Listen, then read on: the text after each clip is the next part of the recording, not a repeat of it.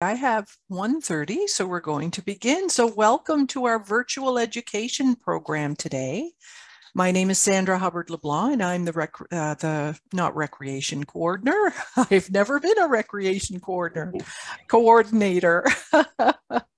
I'm the regional coordinator for the Tri-County area for Alzheimer's Society of Nova Scotia, and I'm pleased to be your moderator today. We're excited to be able to connect and learn with you, and we are using Zoom for Healthcare, the online technology that helps us connect with you securely. If you are experiencing any troubles, please do send a message in the chat box to our ASNS host, Riley, and she will try her very best to help you through that. For today's session, all participants, pardon me, have been muted and their video is turned off. If by chance your video is on, we ask that you please do shut it off because we are recording the session, and that just helps keep your confidentiality at the utmost and your privacy at the utmost of importance. With these privacy measures in place, we will be recording the session for future use. Pardon me. As we begin, I would like to acknowledge that we are gathered today on sacred land that has been the site of human activity since time immemorial. We are in Mi'kma'ki, the ancestral and unceded territory of the Mi'kmaq Nation, the past, present, and future caretakers of this land. I want to also recognize and offer gratitude to African Nova Scotians and their ancestors, whose histories, legacies, and contributions in 50 communities for over 400 years have enhanced the part of Mi'kma'ki colonially referred to as Nova Scotia.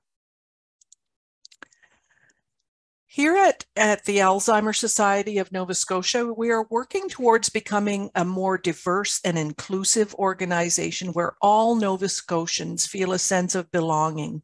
We use the acronym IDEA, Inclusion, Diversity, Equity, and Accessibility, to apply a person-centered lens to our work and ensure we are fostering a sense of belonging in all that we do.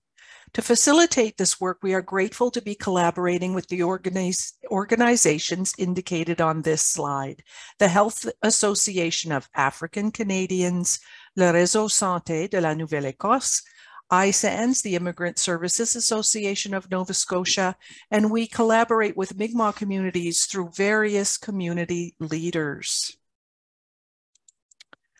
So thank you for joining us this afternoon. Our audience today includes people living with dementia, people caring for someone with dementia, and people who want to learn more. So a heartfelt welcome to you all. We'll have a 40-minute presentation followed by 10 minutes of questions and answers. Please do feel free to ask your questions using the private confidential chat box addressed to the ASNS host, Riley. Remember to press enter to send the message to us or we won't receive that question. Questions will only be seen by our host, and we will get to those at the end of the presentation. Today's presentation, and I'm so happy that we're having this, is entitled Dementia and End-of-Life Care. Certainly a very important topic that we hope will bring you helpful knowledge as well as a few tools to help guide you through a challenging but also a very sacred time in a person's life. It is my extreme pleasure to introduce Berta Brannen. Bertha is a retired registered nurse who is well known in the Tri-Counties and indeed in the province of Nova Scotia. During her 47-year career, which I can't believe because she's only 60, she has worked in acute care as administrator of a long-term care facility and as a certified grief recovery specialist. Her passion for educating people along the grieving process began many years ago and continues to this day. She volunteers countless hours of her time meeting with people traveling the journey of loss. Bertha is the author of 3 books, the most recent published in March 2023, entitled A Pathway Through Loss, Revised Edition. And I'm always pleased to say she's a very dear friend of mine. So welcome, Bertha. Thank you very much, Sandra. You're welcome. Take it away.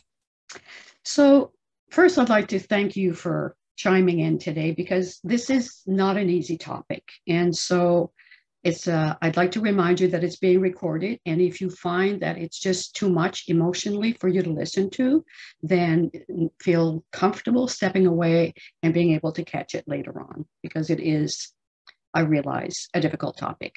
What I hope to do in 40 minutes is to assist caregivers in providing emotional support to people who are dying, but also emotional support to the family, because obviously end of life is more than just the patient or the client. So it provides some education, and also specifically to look at how we can take care of ourselves as we do this.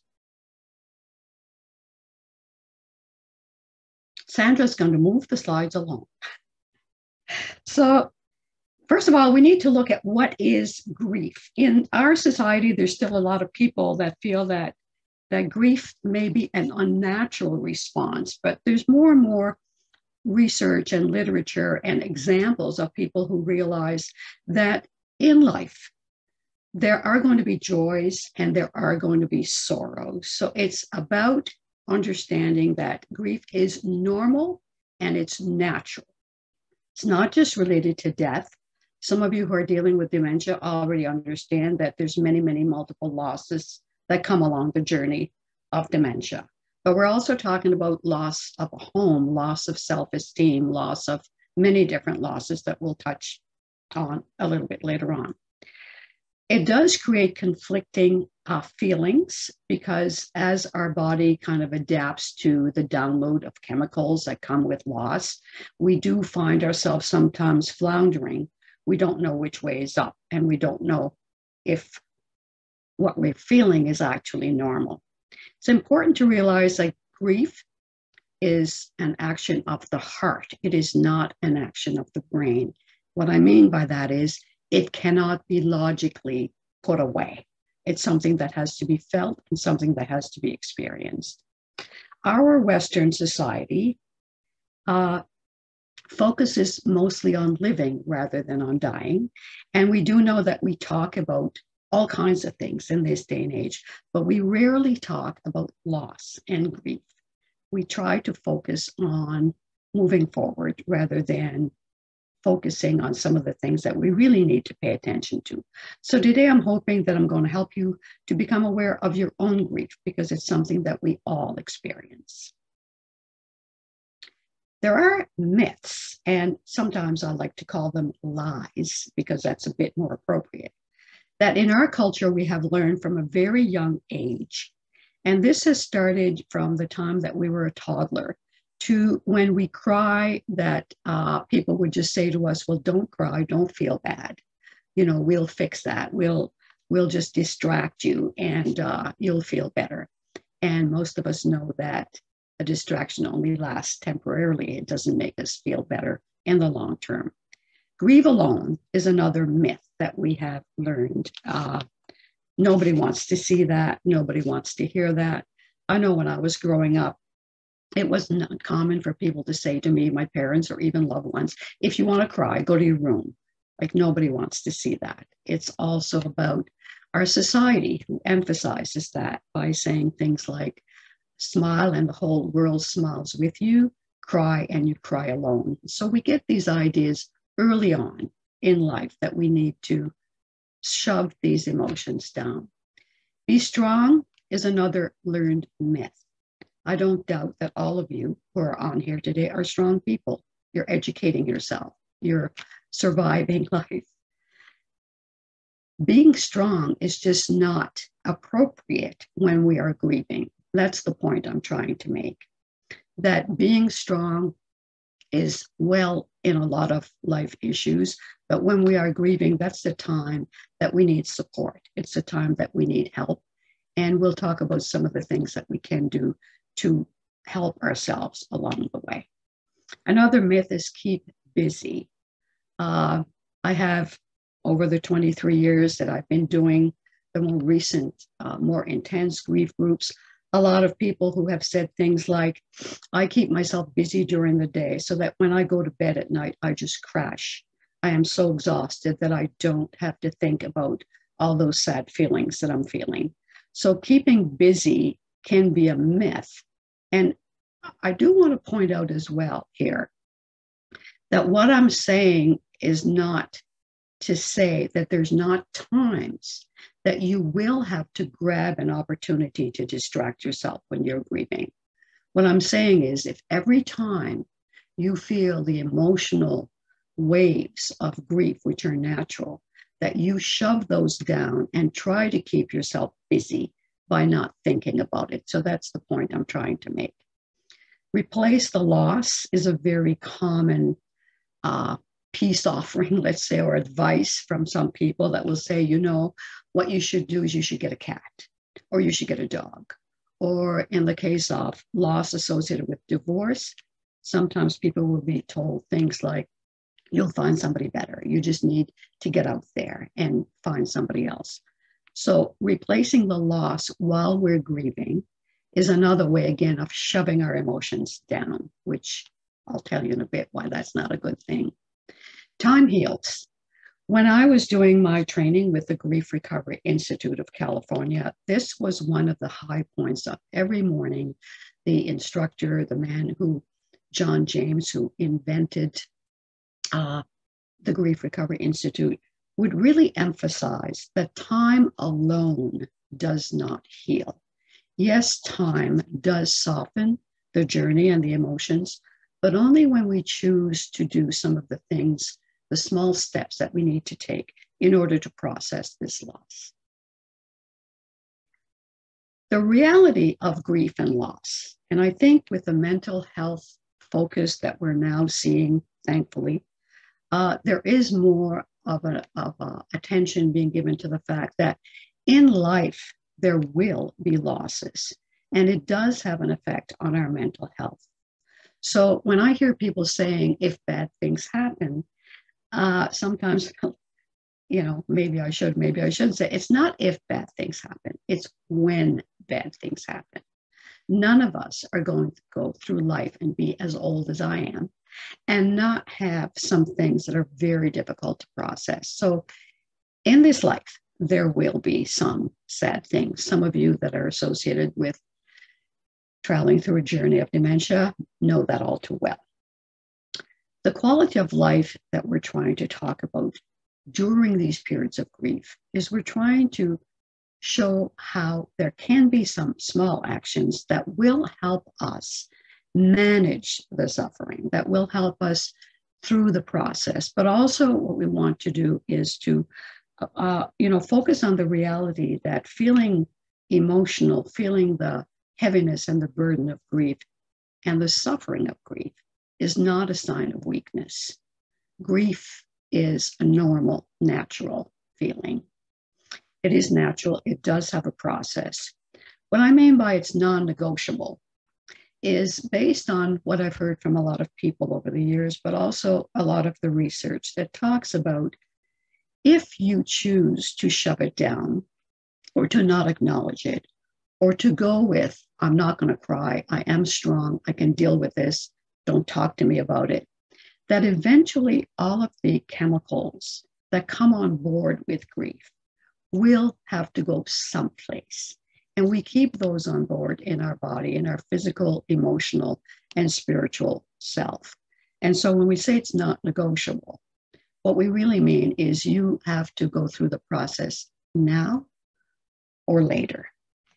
And what we're hoping is that it won't be a longer process than grief naturally brings on, that by hopefully focusing on it at the time that we're feeling the loss means that we can move forward rather than carry this for years and then have it erupt later on in either mental illness, in stress, or physical illness. So you process it now or later is something that you will find if you research any data or any material on grief and loss. There is a stress hormone called cortisol, which is a good hormone.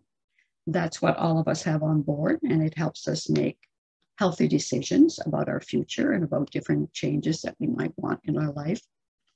But it is known that when we're suffering a huge loss, and again, a loss is associated not just with the death of a person, but multiple losses that we will have throughout life, that our body will produce more cortisol and more of the hormones that we have in our system that do affect the way that we feel and the way that we are. The first thing is that it affects the way we're thinking. And for some of you, if you have had losses, you know exactly what I'm talking about. That those first few days of trying to process the bad news or the sad news, your brain is not thinking the same as before. Some people have said things like, I'm just fuzzy. Some people, a lot of people will come back and will say, even months later, they'll say, I'm just not myself. So we know that a lot of that is based on the overabundance of cortisol that our brain is carrying. So it's not just about switching our emotions. It's about acknowledging that there is a chemical response in the body. The second thing we know high cortisol affects is our digestion. For some people, they can't eat. For some people, they can't stop eating. The reason that I have for years talked about grief is because I am convinced that if we don't talk about it, we keep it on board, and that eventually, maybe not next week, maybe not next year, but eventually we will weaken our immune system. And we all know that our immune system is what keeps us healthy. So I have a few favorite thanatologists because I do always research the topic of grief because obviously it interests me. Douglas Smith is a thanatologist that I was more than fortunate to attend some of his sessions as he traveled to Halifax, Nova Scotia a few years ago, quite a few years ago, actually. But I really liked what he talked about, and he resonated with me. A lot of thanatologists have influenced what I believe about grief, but his 3 points really resonated with me, that if we're trying to help people, especially when we know that healing is not possible. Some of you that are dealing with Alzheimer's already know that. But when we're talking about end of life, whether it's a person with dementia or a person suffering from some other fatal disease, we know that we can offer some healing when we can't offer curing. And what Douglas Smith talks about is we have to be authentic. In other words, we have to be real.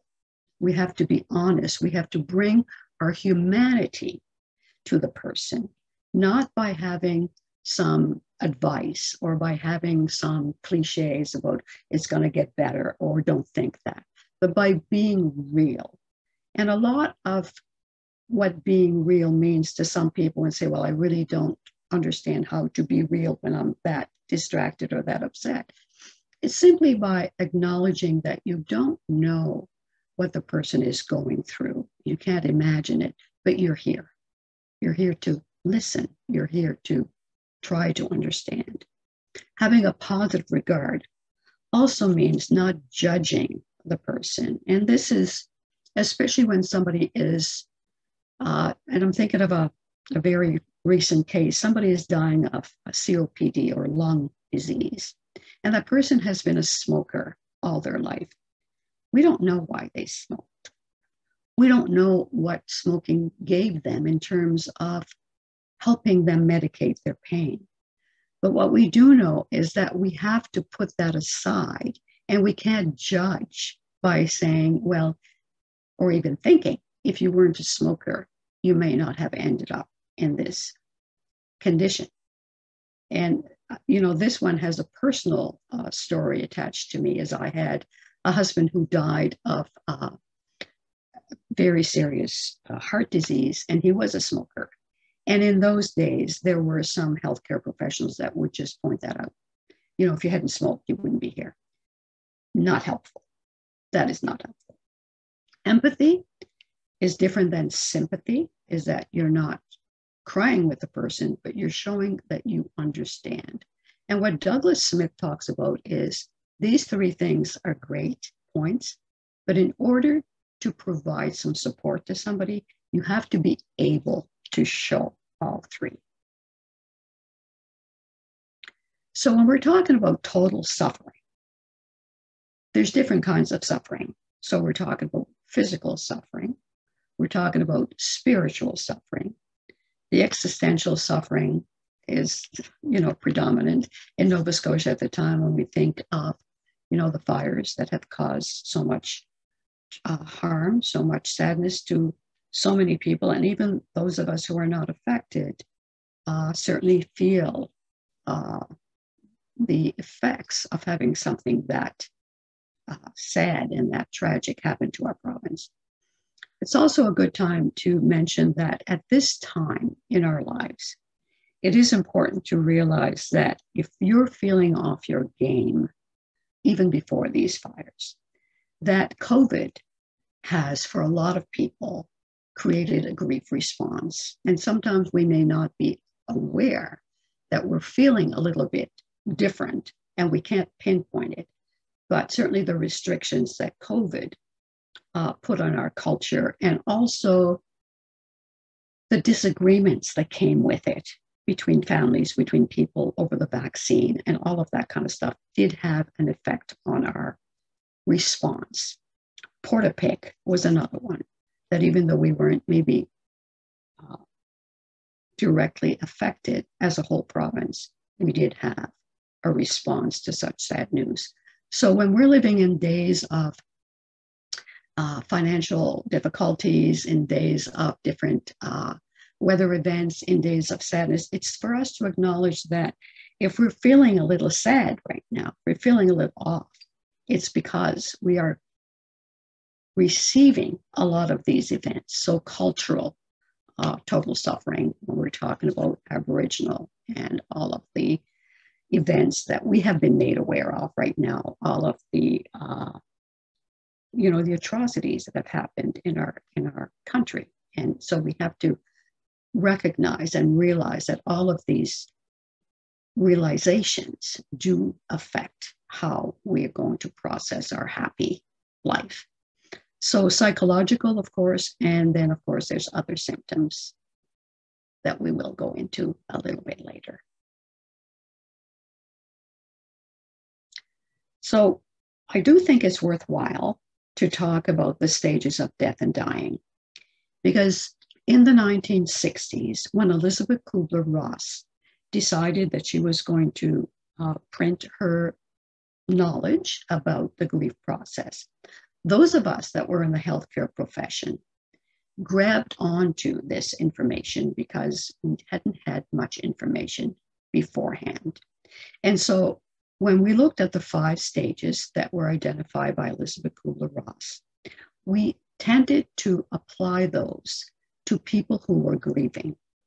I was fortunate enough, again, in my training with John James, to learn that he had talked with and even co-wrote a book with Elizabeth Kubler-Ross, that her intention was not to apply these stages to people who were grieving, but in fact to apply these stages to people who had been diagnosed and were facing a fatal terminal illness. And so it's important for us to not try to put people who are grieving into these stages, because my experience has been that people will come back and say, well, I don't think I'm processing this loss normally because I've never felt anger. And I don't think that I'm doing it right because I haven't, I never had this bargaining. I never promised that I would exchange this for a healing or whatever. So in other words, what we're doing by imposing these stages is suggesting to people that there is a pattern to loss. The point I want to make here is everybody's journey through loss is different. It doesn't mean that you fit in a pigeonhole of, I'm going through shock and then I'm going to go through denial. And you get what I'm saying. It's about making people aware that grief is directly related to the amount of love that you have for the person or the place or the thing that you have lost. And so it's making sure that we realize that everybody's journey is different. And although there is a process and there are some commonalities to the grief journey, it is important to realize that we should not just inform people who are grieving that they will process these through these stages. It can cause harmful expectations, as I have many examples of people coming back thinking that they're not doing it right. There is no right way to grieve. That's the only rule about grief. There's no rule. So there are healers. There's good news as we travel through this very difficult, normal life event of loss. We do know there's 3 tools that will help. They're not big tools, but they're important tools. We know that we need to express these feelings. I had a lady in group, a lot of people that I get close to because people who are grieving are honest. And one of the examples that she used was, I feel like my stomach is full of toonies and it's really, really heavy. When I talk or when I cry, I feel a little lighter, like some of these toonies are coming out. That was an analogy that worked for her, and I thought it was appropriate. You know, it kind of described how it is. So we need to express those feelings. We need to protest. What I mean by that is, in huge losses, we need to wish it undone. And sometimes that means we need to scream it undone. We need to let those emotions out. How could this happen to me? How am I going to get through it? So it's about the reality that we need to understand that these emotions have to be expressed. Now, some of you will say, well, what if I don't want to talk? And a lot of people don't. Not to pick on men, but historically, men have been trained, even more so than the female, to be strong, to keep their feelings inside, and to not cry, and wrongfully thought that crying was a sign of weakness, when in fact, males and females both have tear ducts. So it's about understanding that 3 things will help us: talking, crying, and if you're not a crier, it is about journaling, because we do know that by journaling, it is one way to process a lot of these feelings that we have inside. We do know that a loss will resurrect old losses. And I hear this over and over again in grief group. I haven't thought about those sad things for a long, long time. Why is it that they're coming back now? And that is a normal process of grief. So what we're hoping is that you will realize that talking, and not talking to people who tell you how to fix it, talking to people who let you talk and say whatever it is that you need to express. Remember, your brain is not the same. You might say things that you would never say otherwise, but these things need to be expressed. I will also say that in the last year or so, the Recovery Institute has even instituted a program that will help people cry. And that is because they realize that crying is very therapeutic. We do know that tears of grievers under a microscope carry toxic chemicals. Tears of people who have won the lottery carry happy hormones that we have on board. So it's about talking, crying, journaling, and doing more of what you know makes you feel better. What not to say applies to the person who is grieving and applies to the caregiver who is helping somebody. I know how you feel. No, you don't. If I've lost my husband and you've lost yours, I don't know how you feel. I might have an idea of how you feel, but the grief journey is based on the love of the relationship. It can also be exaggerated by guilt. if there is a guilt associated with the loss, whether it's a legitimate guilt because we intended harm, or an illegitimate guilt when it's just our brain telling us stuff that's really not true. It's just alarming us. So I know how you feel is not helpful. You can't fall apart is not helpful. Keep a stiff upper lip. These are all things that don't acknowledge what the person is going through. And I've talked to many grievers over the years. And what they will all say is that nobody expects a listener to fix you, but they expect a listener to acknowledge you. And so it's about not making the person feel bad for feeling bad. Be thankful you're not left alone is another thing that doesn't help, or they're in a better place, or God wanted a child. All of these things are just not appropriate because they don't acknowledge what the person is going through. I did have, that's okay. I did have at one point a pastor share that he knew his mom had died. He knew that she was in heaven. He felt it in his heart that she was in heaven. But when people would say to him, you know, you're lucky because you know your mom's with Jesus, he said, I know that, but I want her here. So it doesn't help for you to say that to me. So it is about, as a caregiver, what do you bring to the patient and to your family? It's important to stop and think about what our values and beliefs are, but also not to impose them on the family that you're trying to support, or even within your own family. People have different beliefs and different values. And so it's about becoming aware of where other people are coming from, rather than coming out and saying things like, well, they're in a better place, or this is what you need to do. So it's about sitting down sometimes and just really thinking about, what am I bringing to the table? Am I bringing all of my expertise, which may not be what the person wants to hear or doesn't resonate with the person? It's also about, what are your myths about loss and grief? Do you think that you have to just, to use the most recent term, suck it up and just move forward and, you know, just forget about all of these emotions, and in time you'll feel better? Because these are some of your myths. Then you're not going to be helping the person.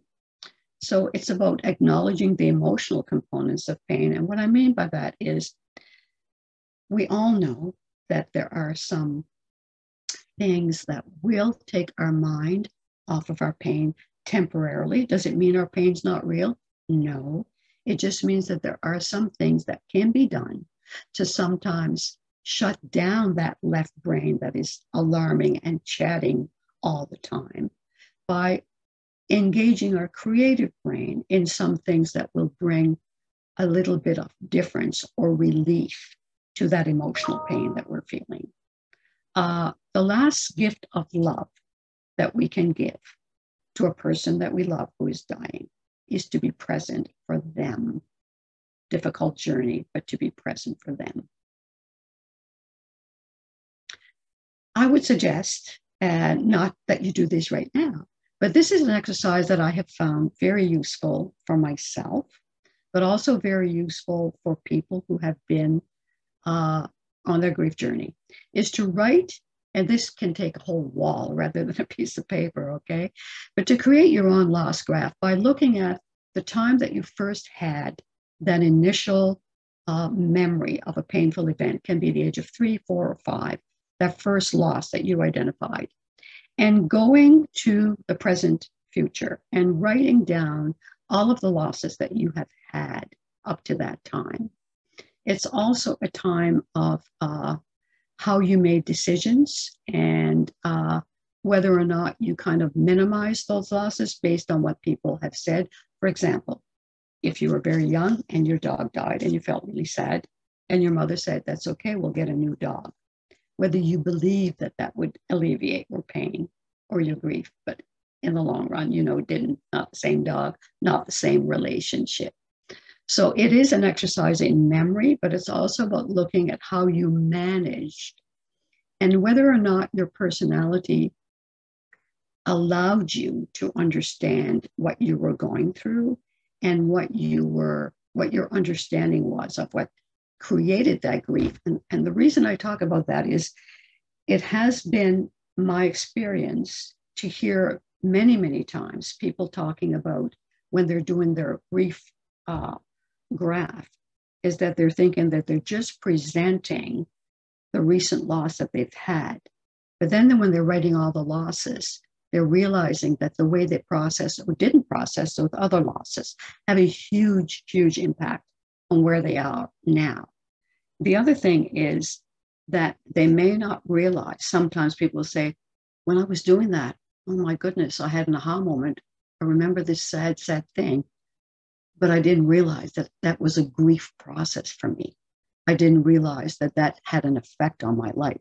And that can be losses that we just don't acknowledge at the time, but they're still significant. And we don't acknowledge them because people have said to us, well, never mind, just move on. You'll get a better job. One of the examples I use here is in puppy love. That first rejection of breaking up with somebody that you fall in love the first time. A lot of us will say, well, never mind, you'll find somebody else, somebody better. You know, there's all kinds of fish in the sea. Not acknowledging that's a huge, huge loss for young people. So how do we have those difficult conversations? It is much easier, I'll admit it, and we all know it, to just change the subject or to just, distract ourselves, turn on the music and talk about something else. But how do we have those difficult conversations when somebody's sharing with us? And I'll say this, it's a privilege when people choose to share with us. So when people want to share with us their innermost issues, their feelings, those emotions that exaggerate their pain or exacerbate their pain is what I'm talking about. So difficult conversations, tell me more. As an example, somebody is dying and they're saying to you, my daughter can't wait for me to die because all she's waiting for is my inheritance. It's a difficult conversation to have. We could say things like, oh, I'm sure she's not. That doesn't acknowledge what the person is saying. So tell me about your daughter. Means that you are hearing what she's saying and you are listening and that you're allowing her the time to talk about it, to unload it, because our emotions have to be shared. They have to be undone by allowing people to allow us to share them. Another thing is what I hear you saying is this. Sometimes it can be redirecting a person if somebody is really, really upset. And sometimes that can happen often when people just can't, they get overwhelmed or, because there's been some incident that has exacerbated their journey. Somebody has visited and said something that's really upsetting. Sometimes the staff maybe hasn't intended to be upsetting, but it is. So sometimes we use redirection, especially with people with dementia, because we do know that people with dementia will repeat. This has worked many times. I had quite a few years in the nursing home and realized that when people were saying, I want to go home, I want to go home, I want to go home, that what they really wanted to do was talk about home. Sometimes it's, let's go home and you tell me what we're going to find. You tell me who's there. You tell me. So redirecting to a pleasant thought, but also allowing the person to share more. What are we going to do once we get there? What was the best thing, the best time in your life? What helped you the most? Anyway, you kind of get it.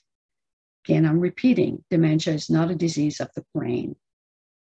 This is an error here. It's not a disease of the heart. Take that off. It is a disease of the heart. And what I mean by that is, even though the person has lost all cognition and they really have lost orientation and all that kind of stuff, and maybe have even lost their knowledge of who you are, their emotions are the same. Their emotions stay there. So we want to look at palliative care, and I will share with you that I did borrow a lot of this stuff from Baycrest, which is an amazing care center in Toronto that looks and does an amazing job with palliative care. So I did look at some of their material. Was fortunate enough to attend a conference there, and so some of what I'm sharing is part of what I learned there.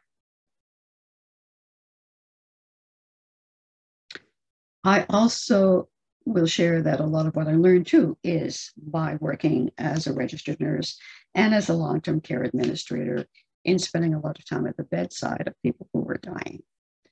So when we're talking about looking at illness, we're talking about several things. We're talking about how well people can get around. You know, are they really at ambulating well? In other words, they can get around on their own. They can sit up by themselves. Are they lying down a lot? Are they bedridden? Do they need assistance to get up and to move? So their activity and evidence of illness goes from being normal to absolutely none. So this kind of gives us a perspective, let's say, of what we're going to be facing when we're looking at the journey, but also when we're entering for the first time, taking care or trying to offer care to somebody who is at end of life. So self-care, are they able to look after themselves, or do they need assistance, or is it total care? So you get this slide, which is, you know, looking at the whole picture of ambulation, activity, self-care, intake, and their level of consciousness. And then from those lens, looking at what are some of the realistic goals that we can offer these people. When we look at, I found this interesting, that when we look at somebody suffering,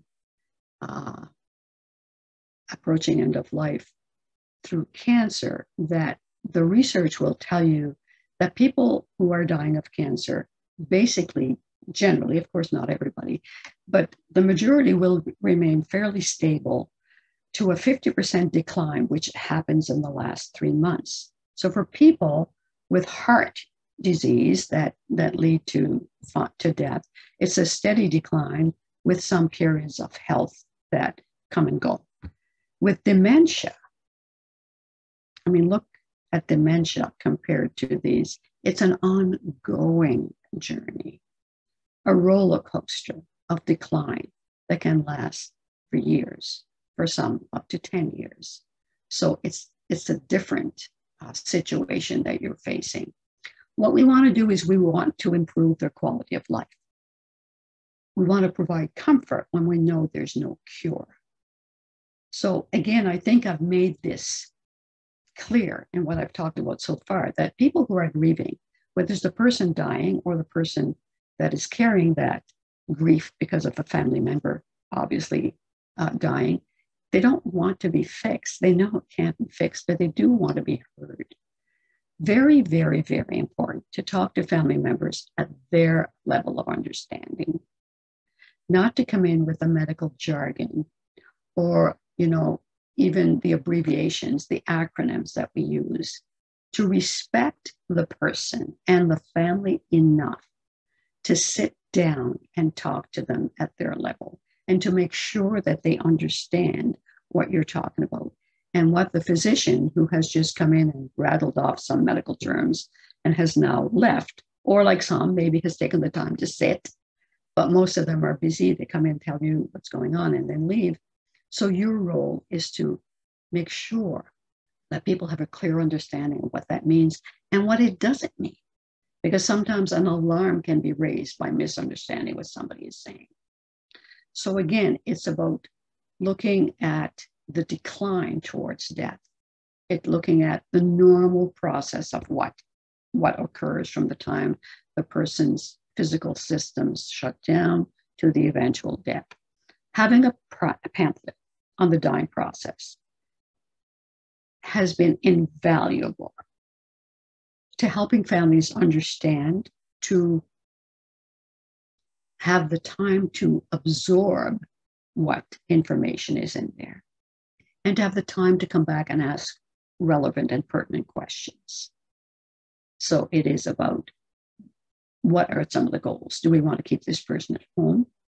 Do they need more preparation for what's really going to happen?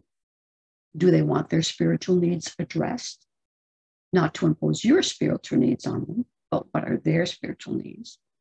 And I was fortunate a few years ago to have a book that I now lost that was written by hospice nurses who had a total of over 100 years of experience in hospice. And what they were talking about was that there was a process that people who knew they were dying or people who were facing death had to do three things in order to kind of reach that acceptance. And that was to ask forgiveness, to say, I love you, and to say their goodbyes before they reach that final stage of turning inwards and connecting with what their perception of the next journey was. So is it to strengthen family relationships? And is it to look at the goals of the caregivers as well as the family, as well as the patient, I mean. Pain. I did touch on, there are some few little things that we can help to alleviate pain, but we know that for a lot of people, pain will be an issue. So we're looking at when pain is mild to moderate, that one of the drugs of use that is most helpful is codeine. Also, we know that codeine also can cause constipation. Morphine and hydromorphone are some of the drugs. When we're moving into more severe pain, hopefully that can be managed, we're looking at, again, morphine, hydromorphone, fentanyl, and methadone. It's important for families to understand, because I've heard this, that some people feel that fentanyl and methadone are street drugs and that they might cause the person to overdose, when in fact, these are very well-researched drugs that are helpful when we're managing severe pain. There's also the other drugs that the NSAIDs, the acetaminophen, the steroids, and the anticonvulsants that, depending on the person's condition, might be things that are prescribed by the palliative care team, or that are some other drugs that you might even ask if that's something that might be helpful. Nausea. Nausea is another one. It's to identify the cause of nausea. And at first to look at not just giving Gravol, but to identify what is causing the nausea. Again, constipation can be from the codeine. Sometimes it can be from the side effects of drugs.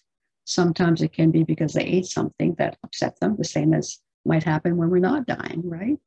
And sometimes it can be the dizziness caused by moving. Certainly repositioning somebody who's dying is very, very difficult. Sometimes we'll bring on that vertigo. And sometimes it can be from intracranial pressure, depending if the cancer or if the changes in the brain have brought on different pressure. And some of the meds that are good for nausea, as you know, are Gravol, Haldol, and domperidone. Shortness of breath.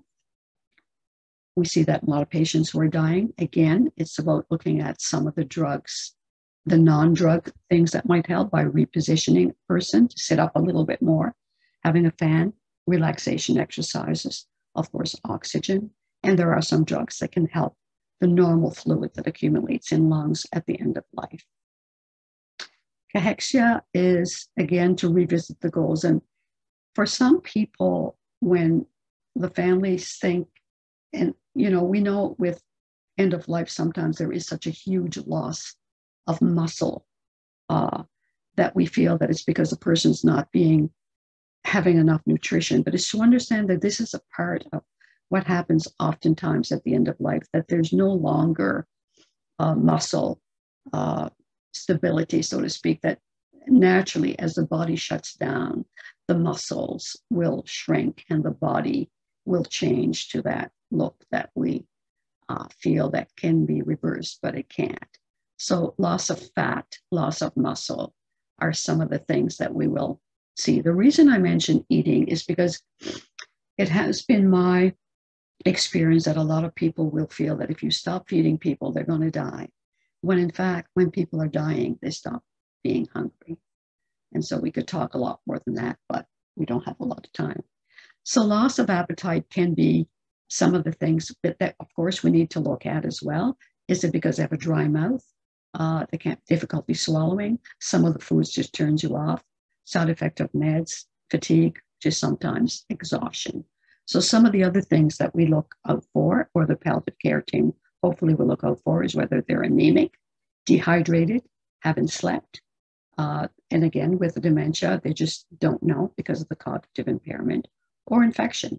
Urine infection being a very common one that can cause a lot of issues.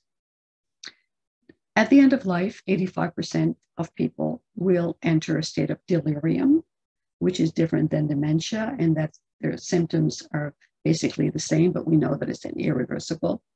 But at the same time, it's not to just say, okay, this is where they're at, and now they're getting more confused. It's about, again, assessing for different physiological things that could influence that. So non-pharmacology approaches, I'm not going to read this because I know we're running out of time, but I think you can read it for yourself, or you can go back and review it.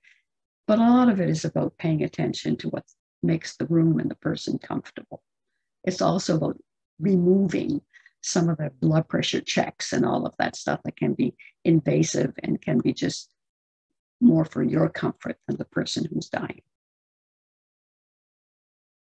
I think we'll probably skip over this. We'll keep the slide for your reference later on. It's recognizing that your energy is not automatically refilled. So if you're going to be a caregiver, you need to take care of yourself. You need to take care of yourself, number one. When I do sessions on how many people like to help people, all the hands go up. When I do sessions on how many people like to receive help, all the hands go down. So it's about recognizing that if you're going to be an effective caregiver, you need help, you need support. You need to understand that your grief is affecting how you're going to be feeling and able to carry this. And again, with dementia, long journey of end of life. I'm going to get you to read this again on your own because of time. So what we're hoping rather, I will go back to that when it says turn your phone off. That last slide, I did catch a glimpse of that, turn your phone off whenever possible. This is a pet peeve of mine, I guess, too, that when you're caring for somebody, don't be on your phone. I don't care how old you are. Don't be on your phone. Be there present for the person. You might be bored out of your mind, but don't have your phone on. Last hours, it's to cure sometimes. And sometimes we can make people feel better by music or comedy or telling them a story or doing something for them, like writing a letter. It's to relieve often, but to comfort always. And comfort means being present. Thank you for your attention. Sandra, I tried to keep it in within 40 minutes. So now we'll answer some of the questions.